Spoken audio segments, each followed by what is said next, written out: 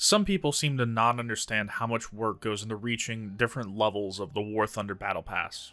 There are 3 points in the Battle Pass that matter to most people.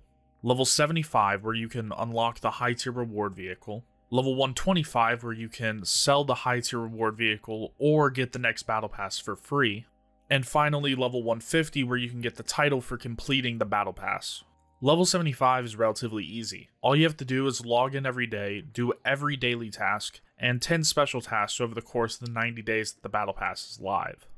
Level 125 is more difficult, requiring you to log in every day, do every daily challenge, and if you complete all the seasonal challenges, you only need to do 17 special tasks. Level 150 is where you need to devote your life to War Thunder. It requires you to log in every day, do every daily challenge, complete every seasonal challenge, and you still need to do 67 special tasks.